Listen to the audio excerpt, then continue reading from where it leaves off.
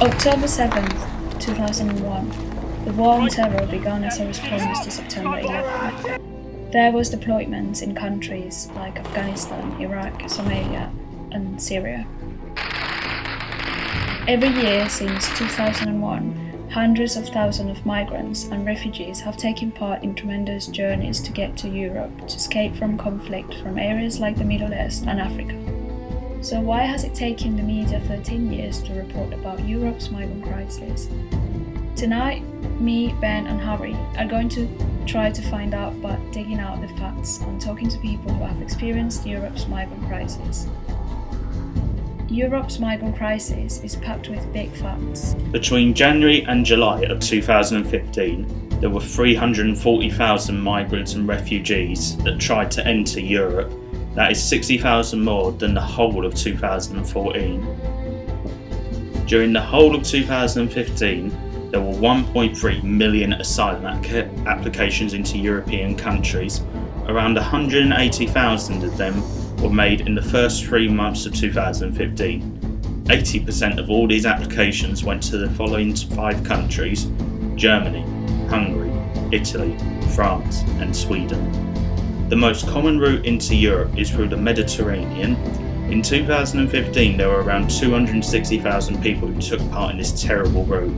Around 2,400 of them died on the route. We decided to start an investigation by going back to our old school to find out what the students know about the crisis. Are your parents from a different background? Yeah, they're both Turkish Cypriots and they're both Muslim. No, they're both basically from here, so yeah, we're not very diverse as a family, unfortunately. Yeah.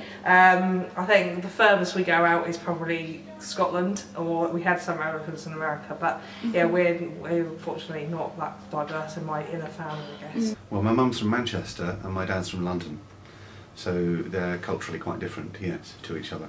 Yeah. They're both from different, backgrounds. They come from a different country. Both from here. Yeah, my mum's South American and my dad's Jamaican. Yes, my dad. Well, both my parents are. My mum was born here, but my dad's from Guyana. Do you think cultural diffusion is a positive or negative factor? I think it's a positive factor. I think everybody should be mixing. I think usually the diffusion of different cultural ideas and memes across the planet is a positive thing. That's my view about the current state of British culture, I think. I think this country has always been open to ideas and influences from around the world, perhaps partly because of our long colonial history, and in the main, those ideas, notions, cuisines, habits of mind from abroad have proven to be, or proven to make a very positive contribution to British life. Oh, okay. I definitely think actually it's better to have as many different cultures as you possibly can all together, because there's lots to learn from it, and it's diversity, which is everything that I kind of stand for, and it makes better, because if you have just one kind of ethnicity, or it's people tend to kind of be excluded. I think it's a good thing. I mean, you experience more of the world. A positive thing, because there's not really much problems with cultural mixing unless terrorists come over and want to be against Christians. It's horrible to each other basically, and I think actually the more diverse a place is, the more you're understanding of different cultures and you're understanding how the world works better. So yeah, definitely for more of a multicultural society than not, is what I'd say. Growing up, I had an experience where it was not very multicultural, and I think I suffered for it really, because I had a lot of different views from those around me, and so that's why I kind of live in London now, because it is very diverse, and I think it's both, because people in their countries are suffering from say shortage of water or stuff like that, and then they should come over because we have water, we have free education, jobs. But I also know because some of the people just use it like ISIS just to come over here and to bomb us. I think it's quite positive because then two different cultures can mix and kind of exchange their differences. Yeah. And then you can learn about each other. Yeah. I think it's a positive thing. Why? Because if we get different people together, I think people will be able to socialise better and be able to find out about different people's ethnicities. And, yeah. I think cultural diffusion is a wonderful thing. This country in particular would not be where it was had it not been for other people from different backgrounds coming into this country after the Second World War, when Britain was in a state because of the war and the First World War. It was as a result of thousands of immigrants from what am I saying? Sorry. It was as a result of thousands of millions of people from the Commonwealth, people from countries that Britain had colonised, who came here, who fought for this country and who helped to build up this country. And I know people personally, grandparents of mine, uncles, that played a part in that, and had that not happened, then Britain wouldn't be where it is today. Do you think we should allow more migrants and refugees into the UK? It's hard to say because there's a lot of people in the UK already, but if they're actual like refugees, then yeah. I think that they definitely need to be aided in some way or another. I'm not sure that Britain's in the best position to actually give the housing, jobs, etc. But I don't think a blatant no is the answer either. I think it needs to be looked into and they need to find some sort of compromise. This one's a tough one, isn't it? Because on one hand, I definitely think we should let refugees in, because obviously the reason why they need to be coming into this country is because of horrible war situations, and I think that's actually acceptable. I think with migrants it's a slightly different issue, because sometimes they're here for kind of what the press make out as just, you know, scrounging money, which is actually absolutely incorrect. And I think I'm kind of more on the fence that yes, I think we should let them in, but there should be kind of restrictions for that. We'll go with that as well. But I do think there needs to be more regulations about, and certainly within the press, about how they're kind of reporting these things to the people, because I don't think people are clear enough about the difference between the two, and often it's, you know, made out to be quite negative about people needing to come into this country when it shouldn't be like that. And that's not to say that there isn't negative stories out there. If there is enough housing kind of places, then yeah, but there's a problem with jobs. Yeah, there's not enough jobs for people already in the UK, so it's kind of difficult. Yeah. I do, yes. I think that for a number of reasons. I think that we have a humanitarian obligation to deal with people whose lives have been made miserable, partly by decisions that we have voted for, because our politicians are partly responsible for the crisis in the Middle East at the moment. I think also that we need to consider carefully how we go about integrating people that we take in. It might be that our present model of a sparse and scanty state, which doesn't make particularly good provision necessarily for people without resources, does need revisiting. I'm actually not sure, because I remember there was a refugee who was like in ISIS. I don't know, I think it's good and bad because they're escaping like poverty when we're here, like we're surviving and they're like starving and dying, but then at the same time we don't know why they're coming over here, like they could have a plan or something to like attack. I do think we definitely have a responsibility to allow more migrants into the UK. I mean, we were more than happy to drop bombs on these countries in the first place, and so when people are trying to flee such calamities, who are we to then tell them that they can't enter? I mean, we have, contrary to popular belief, we have more than enough space in this country. It's just about what we decide to invest in and what we don't decide to invest in. If we were happy to put money into housing projects to build up homes and to build up spaces for people, then we would do that, and that could really change people's lives. But that isn't something that Britain has necessarily put at the top of its agenda at the moment. So. That's true. Thank you. Okay, well, thank you for coming, Miss.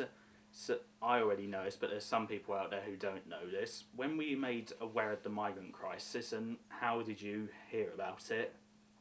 Well, I like to keep abreast of world affairs, and so I read the paper every day, I listen to the news a lot, I keep an eye on what's happening on the BBC website at a couple of points in the day. So I've been following the story since it began, really, the current migrant crisis. At the start of the academic year, you did an assembly talking about the migrant crisis, specifically with Budapest train station. You said that you'd like to go there quite a bit during the 6 weeks holiday. With recently what's been happening with protests from the migrants, has this possibly changed your opinion? Are you probably against going to Budapest now? That's interesting. The form that my holidays normally take is that my husband and I do sort of adult interrailing, so we go by train from place to place as the mood takes us. And it just so happens, because we really like Budapest, that we ended up in Budapest more often than not. And it's convenient for Vienna and Prague and other attractive spots. And would the current crisis make me think twice about going to Budapest? Yes, it would. I don't think I would go. If I thought there were going to be huge standoffs between migrants and police at the station or in the city, I would probably avoid it, to be honest. So yes, it has made a difference. It's probably what I'd do as well. So let's say you're in their shoes. Let's say if you were a migrant or a refugee, would you take part in the very long journeys they've gone in, like hiding underneath a lorry to get into Britain, or paying a big amount of money, literally the money you have, to go on a small cramped boat where you might not make the trip over the Mediterranean? I don't know. I'm not physically very brave, so I'm probably not likely to take any risks. It depends what the push factor is, doesn't it? If you want, if you're going to die where you are, well then how do you measure the risk of perhaps dying on the journey?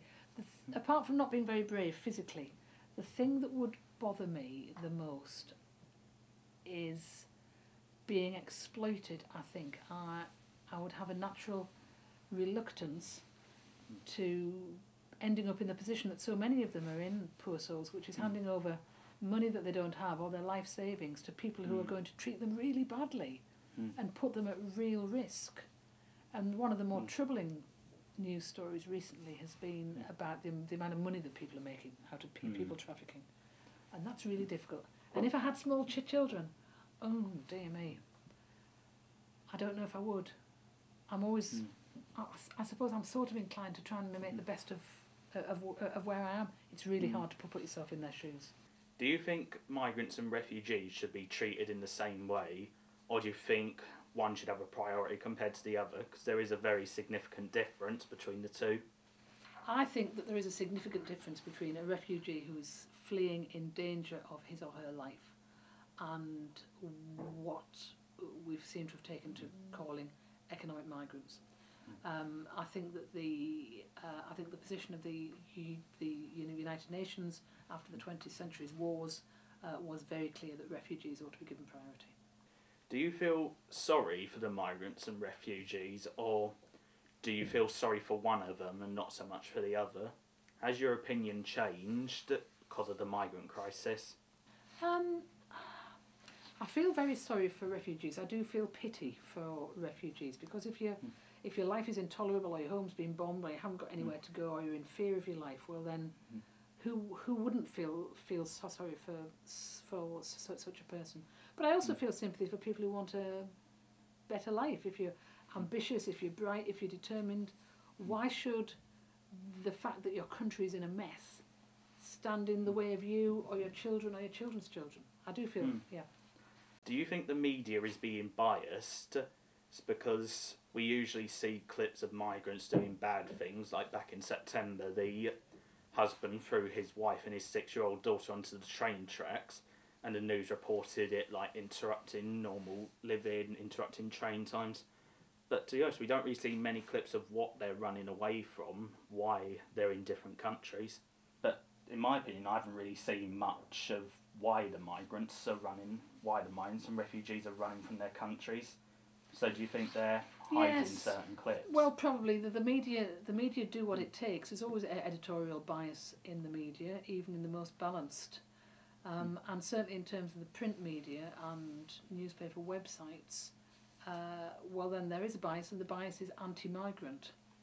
So for every story which is about migrants inconveniencing normal life, there will be another 20 stories about the kinds of circumstances that they're fleeing from. So yes, we do need to be careful, and we need to get some balanced input. I would recommend reading the New Internationalist as well as The Guardian. Okay.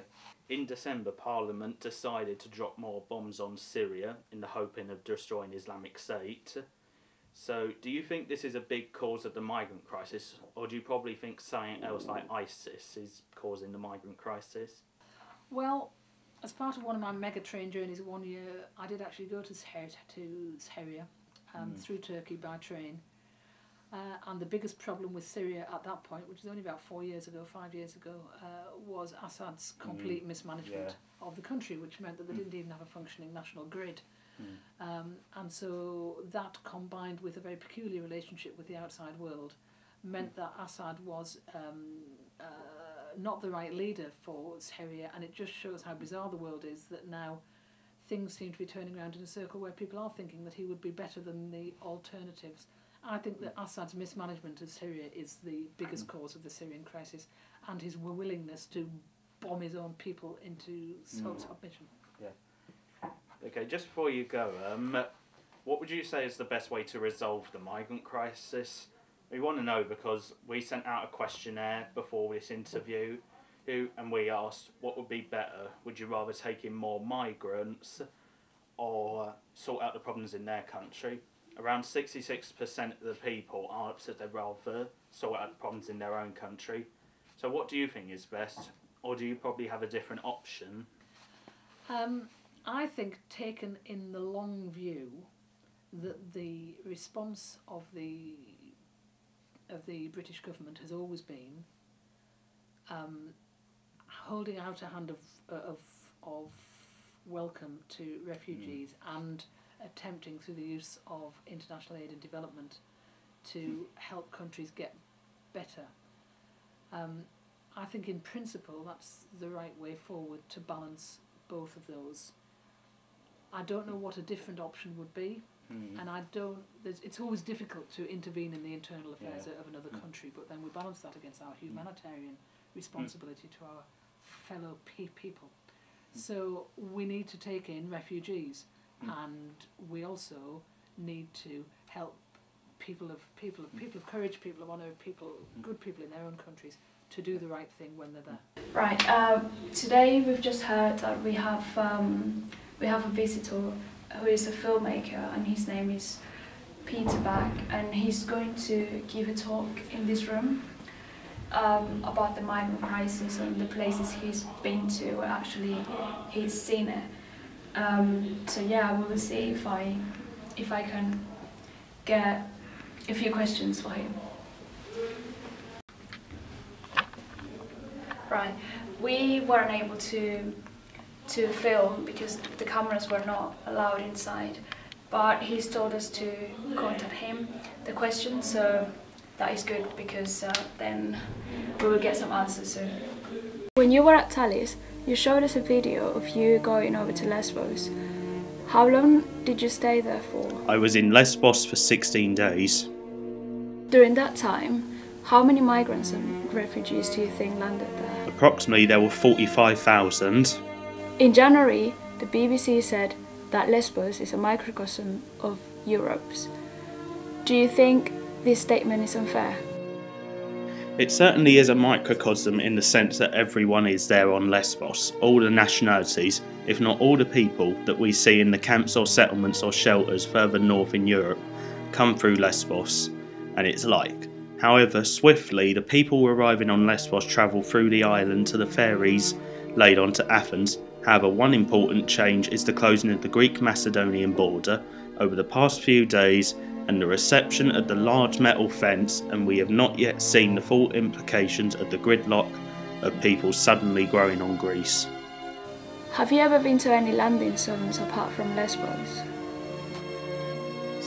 I have only witnessed the arrivals by dinghies on this Skamia beach and people rescued from a capsized boat by the Greek Coast Guard who were brought in the Moldvos on the island of Lesbos, but I have always seen a luxury yacht for high-end migrants moored there at the island's capital harbour. There were some very strong facts in the video you showed us, like how many refugees didn't know what to do next. So, do you feel sorry for migrants and refugees?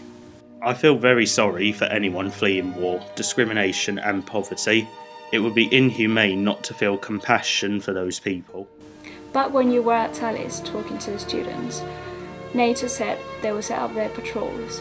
Do you think this has been effective? I have seen no evidence of this having any effect. One of the reasons we were told for a NATO naval deployment was to catch the people smugglers. It is my experience that the people smugglers seldom ever cross the seas themselves. In fact, they actively order the refugees and migrants in most cases to pilot the boats alone. Often people with no experience of an outboard motor, let alone sometimes choppy seas. Do you think the news channels are hiding certain clips of the crisis? Do you think they try to portray migrants and refugees in a negative way? I think many of the mainstream news organisations know what news reports they are looking for, or when they shoot it. It is tempting to think they believe negative stories to have the greatest drama. Do you think the numerous bombing campaigns by countries like France, USA, Russia or the UK has had an effect? I think the bombings, particularly by Russia in support of Assad recently, have created an even greater rush for the border, especially from Aleppo to the nearby Turkish border. When did you migrate to the UK and why did you migrate to the UK? So I moved down to the UK in 2000 and basically we moved because there was a war going on in Sri Lanka at that time. And my parents felt like it was they wanted to move out. They wanted to move out of Sri Lanka as quick as they can.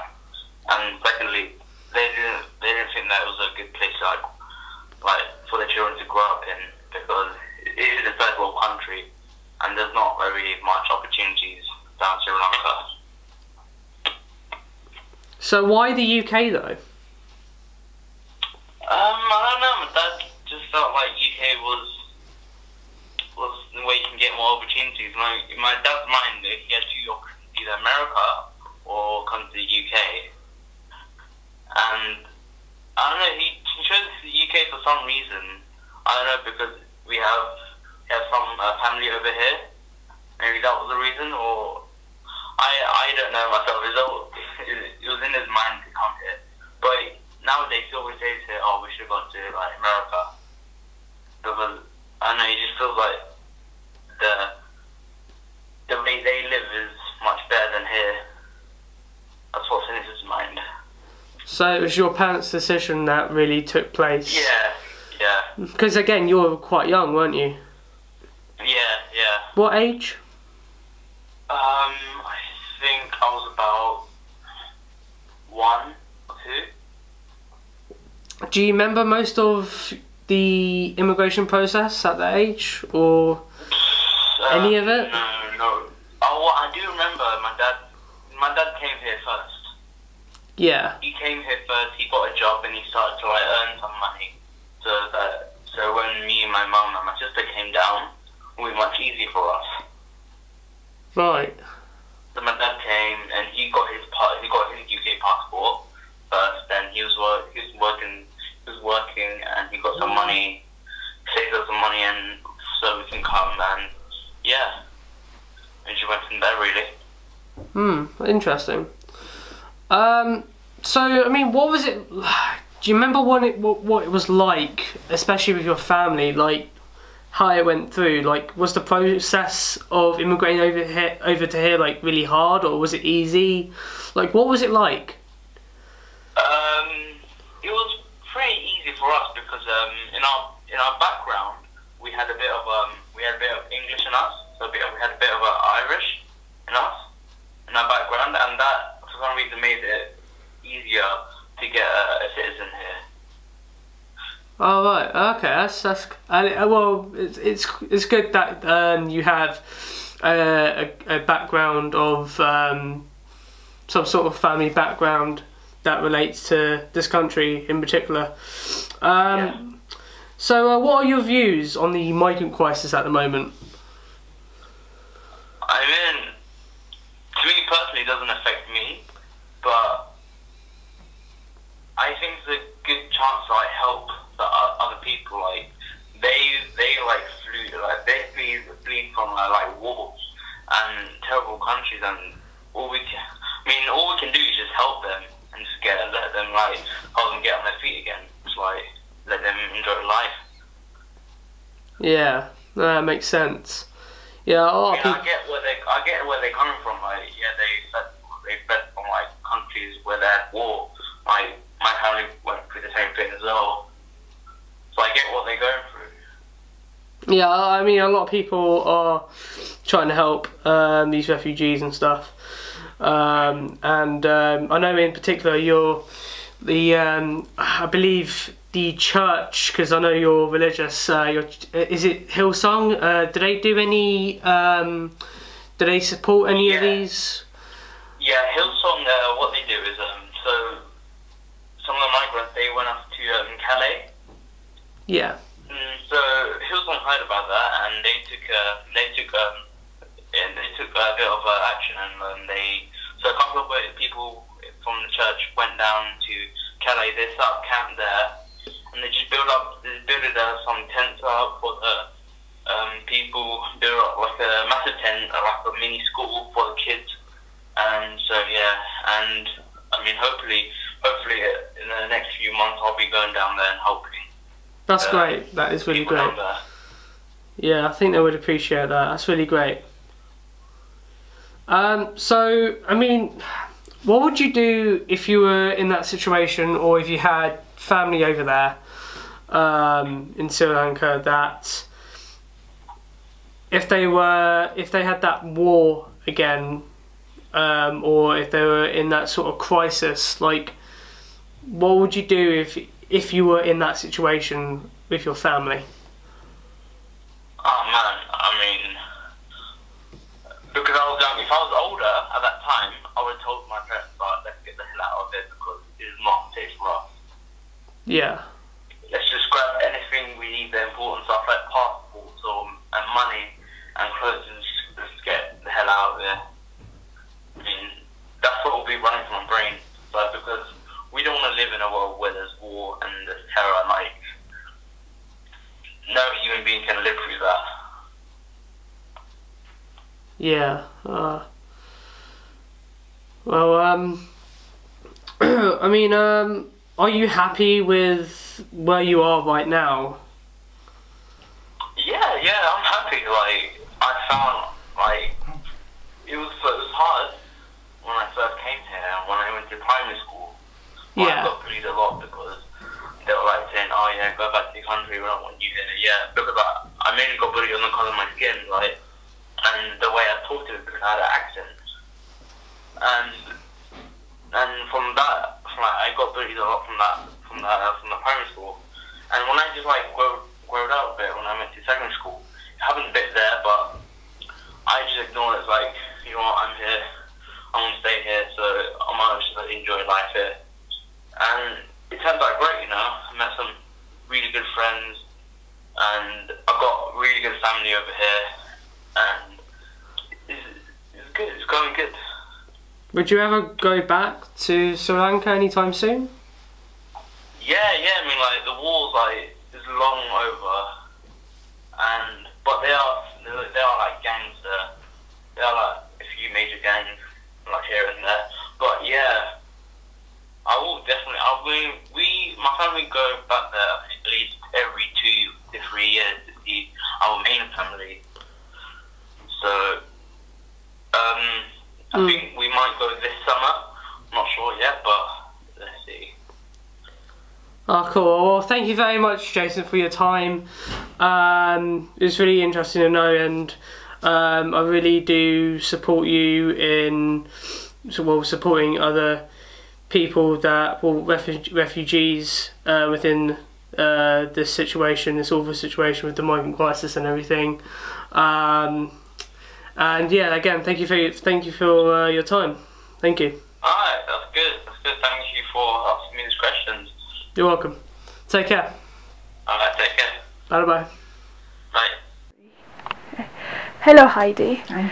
Hi, good evening. Thank you for today and for this opportunity for me to be here, and I'm going to ask you a few questions about migration and the current migrant crisis that is happening today.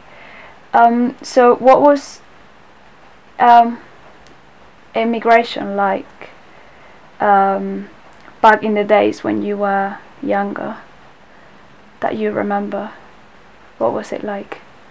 Well, from my country, we know that there are people who are moving constantly, but it wasn't the hugeness of the number of migration which is going on now.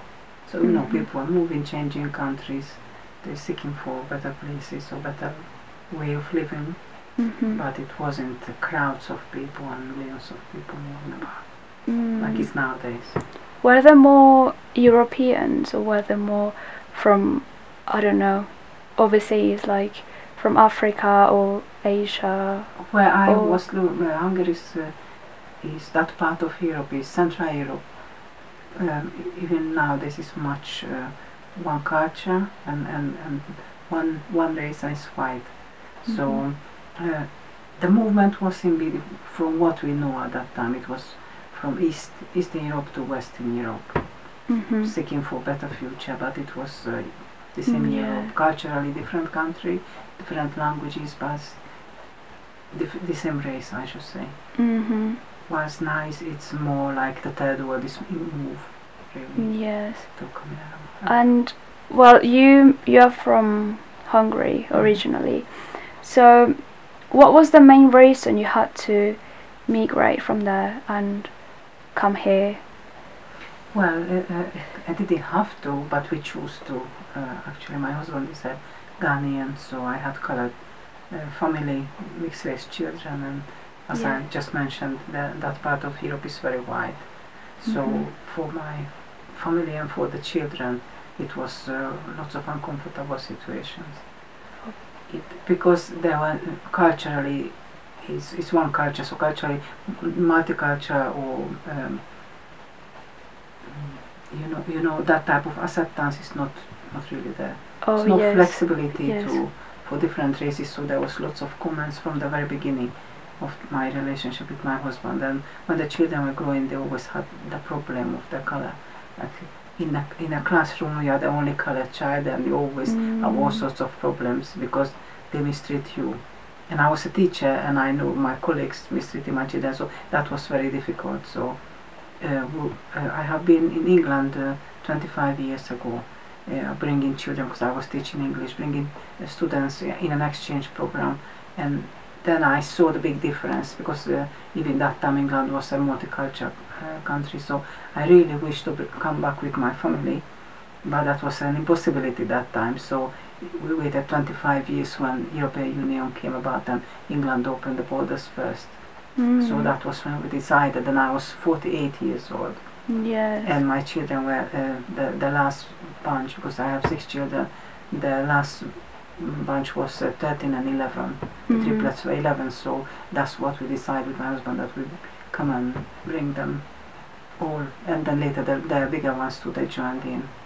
And I guess the mindset back in the day in Hungary was different as well. Yeah. Especially about racism and, you know, cultural aspects as well. Yeah. So, definitely. and was it difficult to overcome it, racism? You cannot overcome racism because it's so strongly there.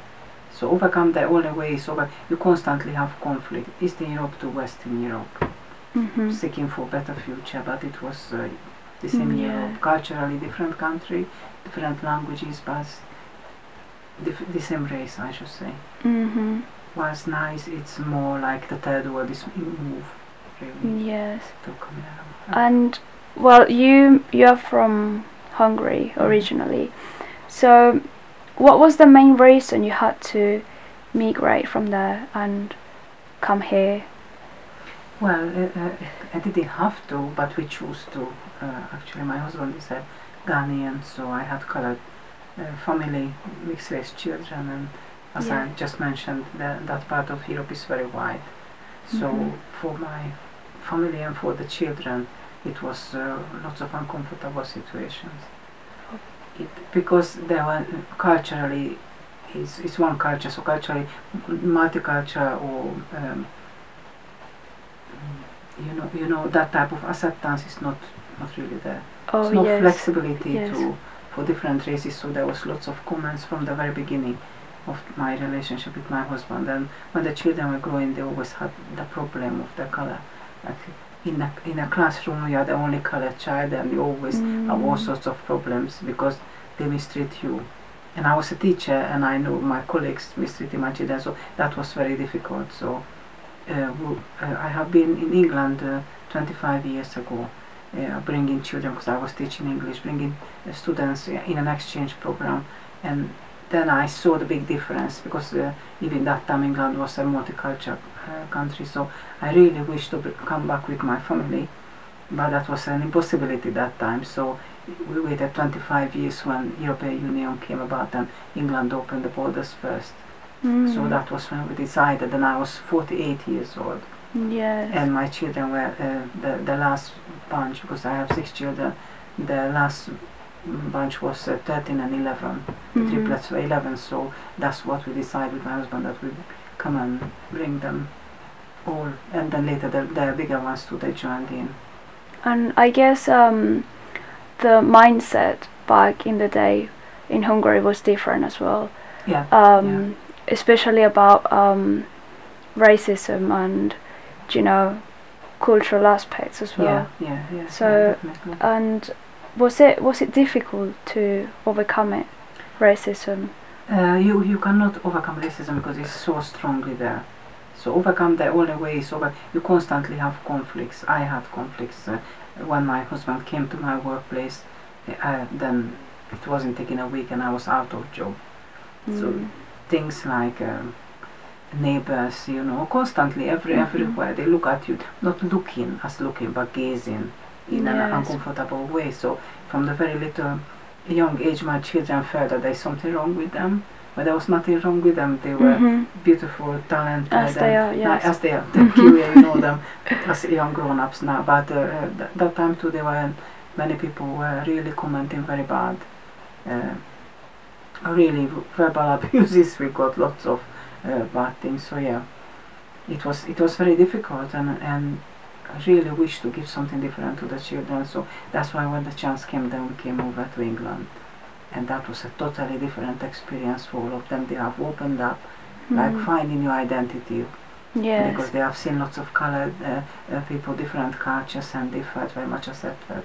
I remember the first time they went to school, you know, Milan, one of the triplets anyway, and they were 11 years old, and he was telling me, because he used to have lots of bullying and verbal abuse and other things from teachers. Back in Hungary? Yes, back in Hungary, from teachers and from children, and he was the darkest colored, and he was telling me, so worried and nervous, Mom, I just hope I'll have one colored child in our class. And they went to Kidbrook, and the first day he came back, full smile, Mom, most of my classmates are blacks and all my teachers are. It was so good. So they have, you know, their self-confidence boomed up. So very short period of time, even when the language wasn't that good for them, they have to learn English, because I was teaching English, but the English, in Hungary is not an English-speaking country. We speak German and Russian from historical background, so not many people spoke English. And very soon as they pick up the language, after 6 months, they have been best students, and they're doing well. And I've seen them a big change of confidence. You know, they found who they were, because a mother and a father as a parent cannot give a whole society background.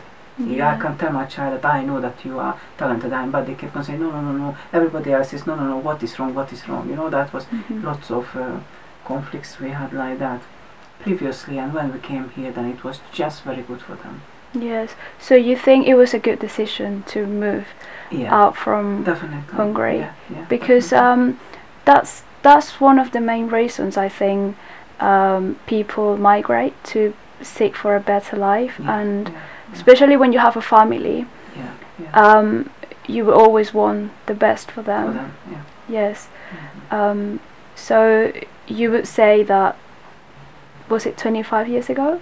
That no, to come to England. The first time I came to England with students in an exchange, that was 25 years ago. We came to England 10 years ago. 10 years ago. Yeah, they were 11 and now they are 20. Do you think it's been a big change for you and your family?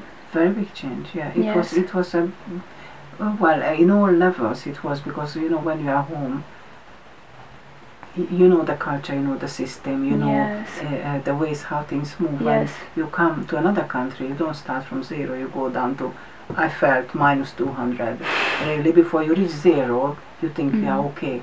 You start to be okay, and that's after 2 years. The first 2 years is very, very difficult, very stressful, because you don't understand the system, you know, and things just don't work. You don't see through, you don't know why or how, and you have to learn a lot. So that means you have to change a lot, and that's painful. That's not easy, and it's very painful. Financially, to every how, before you find a job, before you know how to make a CV, we don't do those things. Now they do, around by now they should do, but many of the things we have been like 70 years back, like human rights, like tolerance, like so many things. What is in England, it was natural, and I was very, very thankful and pleased that we are here. We have to learn lots of things, and it was interesting. We stayed more and more time after the first 2 years, which is very difficult. You become yourself, you become more patient, more. So you know, all the boxes we had in our minds from my culture and traditionally, it just drops, and then you have a view on the world, and it's totally different. Which is really good. That's true, and I agree with that. Traveling gives you more. I mean, it opens your mind, and it's just. You start to see the world differently. You and your family, of course, because it's when you've been through tough things together, and the fact that you had to start from zero and start a new life. I think it's beneficial for the family as well, in a way, because it brings together the family. Yeah, definitely. Was the language a barrier for you when you first came here? No, because London, the part where we were, it was most of the people spoke Cockney, so you know, I was teaching English for 15 years at home, and I thought I have no problem with English, but then you just come and froze that, oops, every situation, from banks to workplaces to many times you open your ears and your eyes and everything, try to comprehend what's going on around you. But we used to speak English in between us with my husband, but he's Ghanaian, so the official language is English there. And the children had it, but they didn't use it as much because nobody else spoke English, only mom and dad. But when we came here, then the whole world turned around and it was different. Yeah, but it is interesting. It is interesting. You learn a lot, you change a lot, and when you go home, it's good to go home to visit. Yes, but that's it's like I have good. 2 homes. It's very, very good, and I'm very pleased and thankful when I'm back to London. You know, it is like very good to visit because you have the old days there, but you see that we think differently. About, you can say, it feels like they are short-sighted, but you are thinking in a wider spectrum of the world since we are here. So you feel comfortable, you're fine, but I don't think I could settle back, you know, and in Hungary. Yeah, because there will be arguments. They will not understand why I'm thinking or why I'm doing or why it is different. It's that much of a difference. Now that you regularly come back to Hungary, right? Yeah. How often do you come back? If I can, I go twice a year, but if not, there are times when I go just once a year. So but definitely once I have to go because I need that. I need that to recharge. with my culture. So when you go, do you think it's changed much in terms of at home cultural aspects or acceptance, rather? No. Is it still the same? Like I think 10 years when a ago? country, probably there are some changes officially, but not really. No, not really. People don't change unless they have to change, and why would they? You know. So, and I see less and less colored people. So I didn't see. Well, there are lots of Chinese settled down in Hungary too. But apart from Chinese, you don't see Indians. So you don't see all the cultures you want. It's natural in London, for example. Your neighborhood is not like that. So no, I would say it's not. It's slowed down now as the new migration crisis is coming. That's the force, and it's interesting because kind of like you pray for changes when I go home and you feel that still no, it's not good for my children. They don't want. I used to go home. They haven't for 10 years. My children never came. So maybe now we are reaching the point that they might want to come to join me because they had all those bad experiences when they're children. And I know for me, when I'm going alone, it's different than when I go with my colored children or with my black husband. It's totally different. When I go alone, I'm at home. When I go with them, I'm never at home. Do you think there is a way to help them, or how, as individuals, how we could help them? Look, if it is not. It is very, very difficult, isn't it? Because nobody really wants to leave the home. But I think that the best thing would be not to make war. As naive as it sounds. Because if there was no war and people can live on their own places and they can, it is not racist. For me, it was a reason, because the reason was that there was racism in the country and my family was colored and we just went through things. We want that stopped. There are always reasons for you to leave. Yeah, but if there is peace, and most of the people from Syria, for example, if there was no war and there was no background of nobody profiting from it, they most of them, they might not risk their own life and the children's life. It's a safer thing for me to get a plane ticket and fly through 1.5 hours from Hungary to England than to go through the sea in a rubber boat, and you see your child running when the weather is like that. So, and I understand many of the Italians do have the ships and they have, but the system, you cannot pick everybody out. You know, it is very, very difficult. Thousands of people trying to save their lives. Yes, and you have ships of bringing, and I don't understand. On the other hand, this you always hear about, because I think that's the other thing, that if it is one family, so it's not never one, isn't it? Because when European Union was, I know we're not the only Hungarian families, and constantly there are people going to Germany or other countries where it's easier, the language is easier for them, there's no language barrier, but there will be never an amount of people. Who gives the right to say anybody that no, you stay where you are and you cannot come and you don't have a chance because of what? You know what I mean? We live in the same world, and I think it should be fair for everyone. It's not like they're countries, and it shouldn't be seen as separate countries. You know, I know maybe politicians would argue that, or it would cost more money for them to come here, you know, because of money reasons. But yes, would you think that one of the main reasons that people migrate to other countries is because of the society itself? Do you know, because you know there is racism, there are wars, there are many other issues that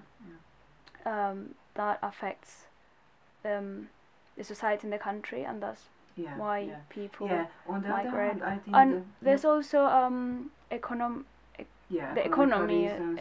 reasons as well. That some countries, the government is just too bad that there are no jobs, and the first thing you would think of is you and your family, and you would want the best for them. So do you think there's a difference between a migrant and a refugee? I think the refugee is a more helpless situation. It's a more helpless situation. Can you stop it for a moment?